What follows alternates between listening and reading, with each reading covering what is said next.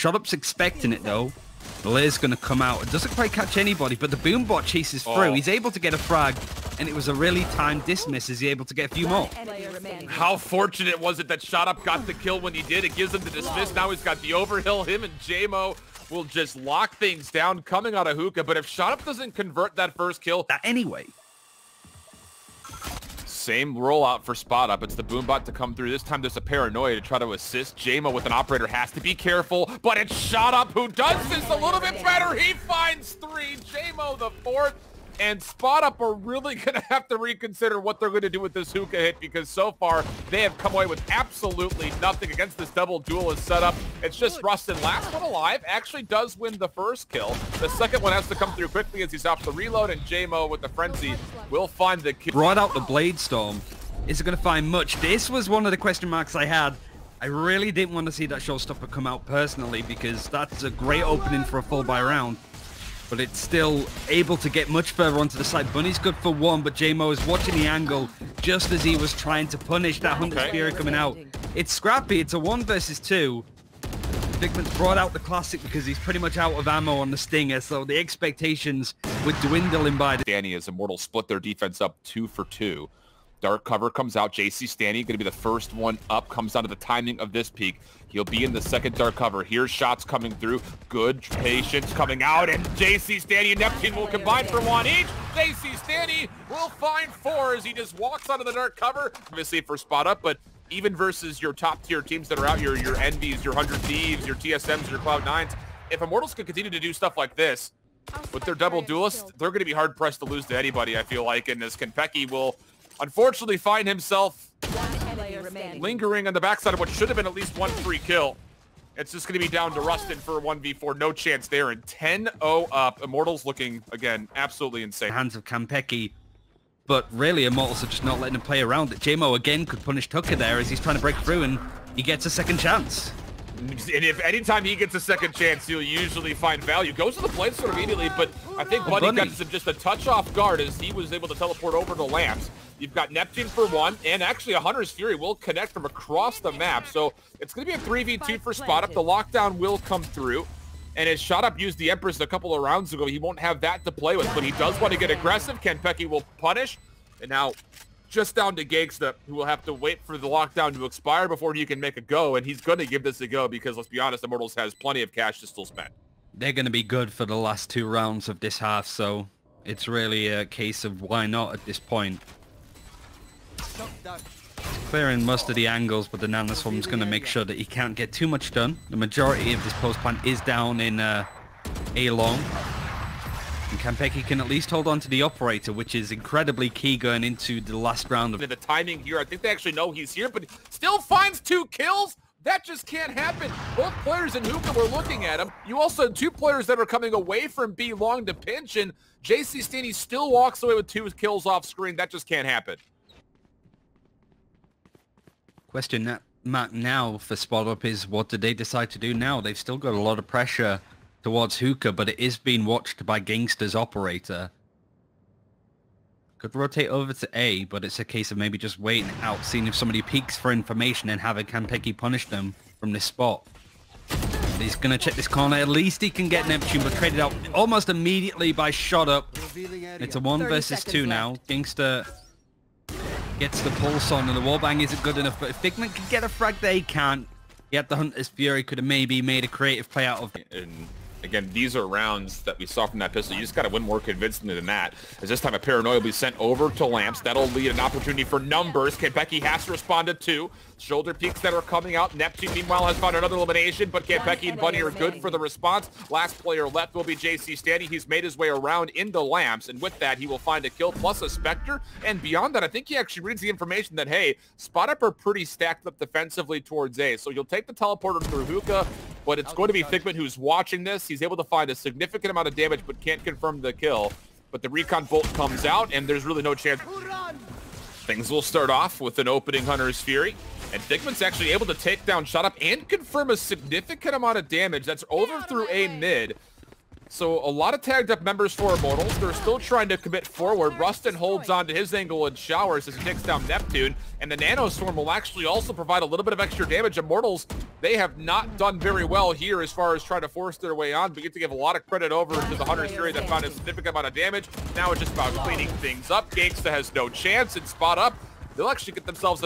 And with this, there is some significant pressure for them over in the hookah. Now out they come. Bunny's able to find one. Shot's a little shaky, but he still secures the second. Looking for number 3. He'll grab that over to the Classic, and then deciding I can't be stuck here, he uses the Shrouded Step to teleport away. Gonna have a little bit of help. Nice paranoia as he finds number 4. Give him the ace, and yes, he will. Bunny for all 5, getting the last 2 with the Classic. Our 2 defenders holding there, waiting for now, and that's exactly what he's going to do. And the Bladestorm is also spent as you're going to get Jmoh going aggressively through. That's going to be the elbow cleared off, so Jmoh will get onto site with his teammates. Spike will be planted. Neptune is able to find first blood. It's actually over to the backside of B long by the well. And now as the neural theft comes out, a lot of information as far as where Spot Up is currently positioned. The Empress will come through. This is Immortals trying to put this one home here at a 13-5 scoreline. And they're killing off a lot of time. Tucker's got to make a play. He's got to go. All he's got, though, is just one blast pack. Kanpeki's going to be the first one in. Able to take down Jmoh and get a second, but Genghsta there for the immediate trade. He'll find one more. Neptune will clean things up. And Ascent is going to flick around as the smoke start to come in. He's made his way onto site. A lot of the Killjoy utility is going to come out and be impactful, but Rustun still can't confirm a kill, and Neptune knows roughly where they're going to be landing. Everybody on Spot Up is still alive up until now as Neptune gets one, and it's suddenly got very dicey, very crazy on this site. As Rustun's still alive, the last alive. Very little from Spot Up to try and protect it other than that alarm bot. Double Nanoswarms will come through early, not going to find anything whatsoever. Shot up top, able to take down Kanpeki, goes to dismiss, just down to 53 HP, but will get the spike planted, and of course the help is here for Immortals, but Rustun, okay, he's done well this time around. He's found himself a double. Shot Up will eventually deal with him, but Spot Up are at least in a position to where they can contest. Watch the long flank trying to come through as Jmoh is still not here. This is now a 2v1 situation, but Bunny is going to have absolutely no idea that Jmoh's playing deep. A couple of shots will tag. Trade is going to be there as Figment finds the response 1v1. He knows exactly where Jmoh's at, but Jmoh doesn't have a reason to check this until at least the spike is toggled. There'll be the peak. Shoulder comes through. Jmoh displaying his life, and now he'll back a little bit further away. Halfway diffused. One more shoulder will do. Can Figment get this in time? He absolutely should, and a beautiful response there. Figment was able to get the Jmoh down to half HP off his initial peak. Defense, but doesn't really get all that much of it that there's people there. But they're going to be hitting harder. We saw a lot of force buys do really well yesterday. It's a hero Vandal for Shot Up. He has the Empress to play with. This is looking like if they find the kills, they're going to try to make that play, but he gets tagged up heavily on the way in and then taken down by Bunny on the way through. So Neptune will come out. He will find one pick himself up a Phantom. And it just comes down to, can Immortals actually find this Vandal? They have good isolation onto where jcStani is, or do they? He still walks away with 2 kills. Unbelievable. And behind this, the spike gets planted. So now Bunny's down to 8 HP. Any tag from anything will deal with him, and unfortunately the timing of this Rolling Thunder just wasn't quite there as Kanpeki falls. Genghsta just tapping away will find the kill, and somehow... A lot of people. Hunter's Fury out early will find not only damage but also a kill, and it's going to find a second. Kanpeki's going to peek afterwards and find a third kill. Great utility so far from Figment. That cannot be understated. He was great on Bind. He has showcased he could continue to be great here on Ascent. And that's great news for Spot Up. You need to get good participation from your Sova if you want to be able to read this Immortals hit, especially considering that a lot of it is done off the backhand of double duelists. And this round, it's great for them as they've got a flawless run ahead of them. They can just find the last player of Genghsta who's all the way back in his spawn. Kanpeki's position not given up by the recon bolt. Smart movement to know that there was a little cubby that you could hide in. And Genghsta, having Hunter's Furies, not looking to use it or give away his position at this point. Save might come in handy, but he walks right. You're just looking to punish Spot Up as much as possible. Not going to punish there. Genghsta was trying for a martial play. Cyber Cage will essentially allow Neptune to pick up the weapon if he so chooses to use it. A Bladestorm will also be popped here. That looks to be also from Immortals. Onto the site they go. Martial shot does connect. The second one as well. Neptune able to find a kill. And now Jmoh's in a position where if he can find this kill up top, it'd be great. But Rustun, he's really woken up. He finds himself a second kill. Bunny helping him with what would have been the third. And now it's just down to shot up in a 1v3 situation, playing from the outside area of A Arches. He does have the spike, and he is looking to try to come into the site with it for maybe a plant to help the Rico out just a little bit. But spot up, they do not want to allow him a chance. Unfortunately, they can't find the kill before the spike goes down. And with that, a defuse will be required. But regardless, spot up have been great here in the last couple of defensive rounds. And they'll tie up this ascent early, 4-4. Yeah, not another flawless at least, but 3 rounds in a row. Kanpeki, the operator, and a lot of it has been completely unmatched. Jmoh, outside of the first couple of rounds that we saw, he hasn't been able to match up against this, and another aggressive peak for Kanpeki pays off as he takes down Neptune for first blood. That's 5 first bloods now. He's just always getting the first say in on these rounds, and Immortals have constantly been playing slowly. At least Shot can get one. He is pretty much same when it comes to frags as Kanpeki, but it feels a lot quieter. Bunny is preparing her with a rolling thunder. There isn't too much that's going to sort of follow in on that, but he doesn't need it anyway. He's able to get them all. He just misses one, though. Jmoh is still lurking in mid. And Tucker trying to lurk in that position, gets caught out by Stani. Bunny's the last really on this side, but Kanpeki's going to help. We're just going to try to gut check, dive on into the B site. Lear will provide some sort of a line of sight break, but Kanpeki again finds another kill. Bunny this time, though, will fall. And with that, spot up, we'll have to consider how they want to do a retake, as you're going to get Genghsta planting the spike without any contest. Spike planted. From the shadows could potentially be used. Go into boathouse, get a bit of information, but other than that, it just has to be brute force. Bunny dying is a big loss. Having that breach utility would be a great way to break onto this site. But it's whether they really catch Stani that's lurking in B main. He's just going to be sat there politely. And for the first time in a few rounds, Spot Up has slowed down this sense of play, and Kanpeki can't get it all done. He has to aggressively push with this operator. And Stani's in a really nice position. It's going to be a real tricky one to break apart. Yeah, this is a little disjointed, and you could definitely tell the struggles. You talked about another missed opportunity on the rounds. There was one early in the first for Spot Up. That one might be another, but as they go into a force here, they will find good use out of this. The Spectre finding value. Bunny able to get onto the kill feed as well. Down to 16 HP, but he's okay to continue to contest. Maybe not. Spot Up able to find one, and actually good help from Neptune. His shot up was low. He's actually still able to grab an orb, so he will overheal back to full. 3v3 we go. Neptune can't work his way on, but shot up is there for the trade. So now 2v2. And the utility of the game is really what I'm curious about here for Spot Up, because you've got 2 players that are still alive, both with great utility. Figment finds the first kill. Jmoh by himself with the hero Phantom. He will find the first. Knows that the second is playing long towards A Arches. Nanostorm will force him up, not even peeking. Good awareness here for Rustun, as he knows that he can't stick. So Jmoh going to go for the challenge, and Rustun able to spam him down. Not just an aftershock, but also the sentry turret. But how about this aggressive play for Spot Up, and Kanpeki with the Bladestorm will find first blood. Genghsta responds, finds a lot of damage behind this as well, but is still on the outside looking in. And as the door tries to come down, there might be an opportunity here for Spot Up to take some very key positions around the spike site and actually get the spike down as well. Fault line will actually deter any players defensively up towards heaven, and Genghsta is still with the door shut in his face. We'll have to wait for help before they can try to retake. Take flight. The Eldron is going to be used to see what they can find, but nice positioning from Spot Up means that nobody's really going to have their position given away other than the Sova. Hunter's Fury is available on the attack if they want to use it, but Shot Up finds that immediate impact. He's 25 HP, dismissed instead of devoured, so he's not going to get that health. He's still alive though. It's a 3 versus 2, and these 2 attackers are playing off the side. The defuse has been dedicated, but the Hunter's Fury is going to be used to stop it. He does get taken out. Genghsta is down. Oh boy. They know exactly where Figment is, but he gets 2 as Shot Up's there to try and meet him.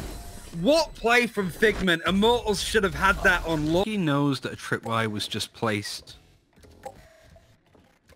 He can obviously see the cyber cage on the ground. The Killjoy ultimate is going to be used, and there's no Hunter's Fury to counter it on the defense. From the shadows does get used, and actually it was dedicated to. Tucker's gone in behind. And but behind it's not that, really good enough. They're broken through. jcStani is trying to play for a pinch here to maybe try to get around to get this lockdown. He's not going to grab it, and this will actually be 1 kill before the sentry turret can find anything. So we've got a 3v4, and with no exit available here for Spot Up, it just comes down to can Immortals read the positions that Spot Up are using for their post plan. The one that's really going to be a major contestant is Rustun. Nobody checks. He at least is able to find 1 kill before the trade comes through, so now a 2v3. Make it 1 1/3 though, as Genghsta's down to a single bullet. Jmoh wants to go for this though. Drops the operator in favor of the Phantom. much better tool when it comes in. Timing here is going to be everything, and as Genghsta spams, he doesn't find the kill, and now Jmoh, away from his operator, will be forced just to either save the Phantom or play for exits. He actually was able to collect Kanpeki's, I believe, from before. And so there is still operator for operator trades, but no exits will come his way, and Spot Up will be on map point, looking to send this to map number 3. These men across the map as much as possible. Genghsta's position, not specifically giving up, but some nice utility is going to scare him off that angle. Kanpeki gets a second. You would assume this is it for Immortals on this map. Sure feels that way. Fault line's going to come through. Shot Up is able to find at least one kill, but the spike is planted. Rustun nearly gets converted on as you saw a peek from Shot Up, and what a beamer that is as Kanpeki falls. Neptune for another. Genghsta's able to find a kill. It's just down to Rustun. He finds himself a second here, but when you've got the participation that Figment has had so far, you absolutely need to keep him on board. Kanpeki playing aggressive through A short. Will find a kill to respond to the first blood. Figment, he's able to find one and a second. He actually gets the headshot, I believe, through Spot Up's shoulder. And then you can convert for the second kill. So a numbers advantage here. Kanpeki, nice flash to help him out as he gets a... For Immortals. But there's a lot of garage control. All 4 of these defenders pretty much stacking in the same position. But it's going to be difficult because Immortals are prepared for them. And both Lears were spent just to take over C garage. So you're not going to have any flashes to get onto C here. The only thing you might have is a recon bolt. That's really about it. And it looks like with Bunny trying to play through the middle of the map with Rustun, they might just be forfeiting this round and playing for exits. There's not going to be enough time for them to get here. Kanpeki is able to salvage a Spectre, and yeah, this looks to be the play. Just play for exits, see if you can get a couple of weapon upgrades behind this. And as Jmoh is able to respond to one in front, Neptune will find the other, but the exit will be coming straight down C long. Bunny's going to be here with Rustun. All 5 players will stay alive on the outside edges through C long, and well, Rustun can only walk away with one, so D garage. So for Spot Up, your retake is going to have to be co-eccentric from either side alley. Bunny looking to maybe be the first one in. No more Lears to play with. Dark cover will stall him. You also have a Blade Storm that's out. There's the recon bolt to come through. It's really not going to find any information, though. And as Bunny can't confirm the first kill into jcStani, at least Rustun can find some work over towards the outside. Quick scope for Kanpeki, not going to connect. jcStani for a second. Looking for a third. Tucker's going to be able to find the kill before that can occur. But Immortals, they're still falling low, and the classic swap to Tucker's going to be good. Last one left alive. It's going to be Genghsta. He's in a position to where he can line it up. The ping was there, and the 3 kills for Genghsta will clutch up for Immortals to tie things 2-2. Very messy. Spot Up tried to control areas of the map. Immortals getting the plant in, and it came a bit of a clown fiesta around the smoke here at this point. But Genghsta with some nice play to hold off. You could just see how Spot Up also almost line up probably across site, but Tucker actually using it from the shadows to get out of there just in the nick of time. Teleports in behind him, is back in that position, doesn't want to give up the fact that he teleported because it doesn't make a noise, and he's able to get some damage done.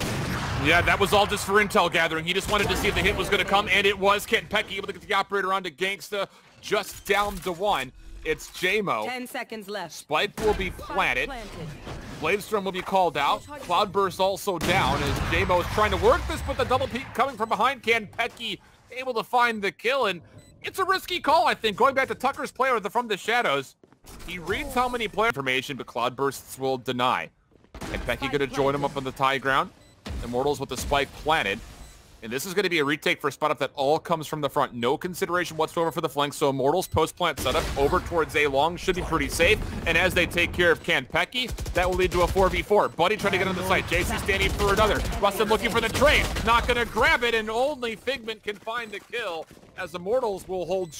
But they have guns, they have map presence. Kanpeki, again, aggressive angle. Finds one, gives the second. Beautiful second shot for Kanpeki. And again, Jmoh falls early, finding no value whatsoever against his counterpart.